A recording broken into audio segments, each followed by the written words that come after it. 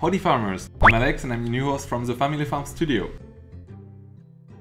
Okay, let's see what we have today. But first of all, what's on your mind if I say fish? You know, we have fish in the pond, dishes, but how actually would you like to keep some fish as pets? So in our brand new feature, the Aquarium, you can actually buy some fish, feed them and create a super nice home for them with decoration and all. And you can collect plenty of rewards. You want to check? So let's go! So if you go to the fish pond, there is a new building next to it. That's the aquarium I'm going to introduce today.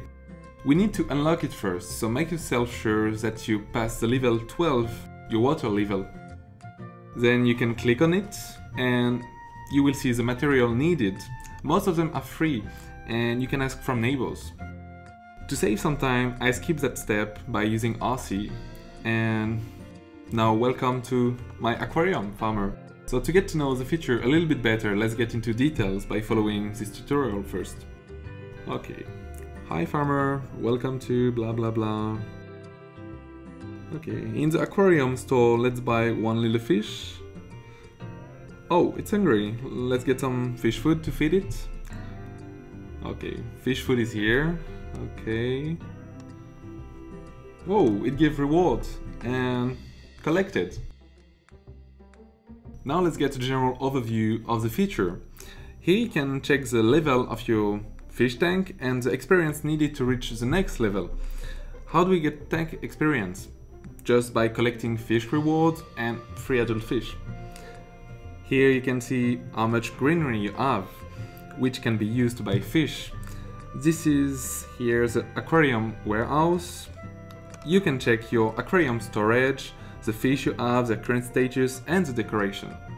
You can also increase the storage by clicking on the expand tank button when your tank reaches a certain level.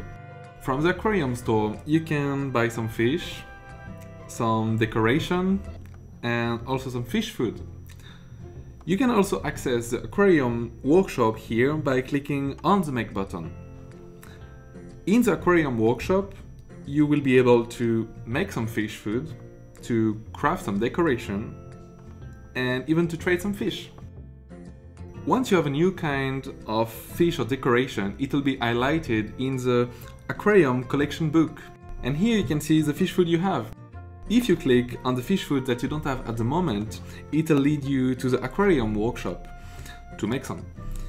Using the harvest tool, you can harvest fish reward much more easily. You want to share your aquarium with your friends and neighbors? Just take a picture and share it.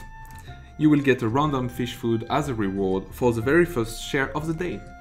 That's it for today. I will give you some more details about this new feature in the next video, so stay tuned.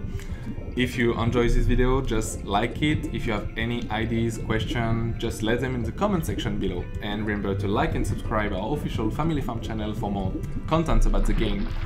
Enjoy farming and see you next time. Bye bye.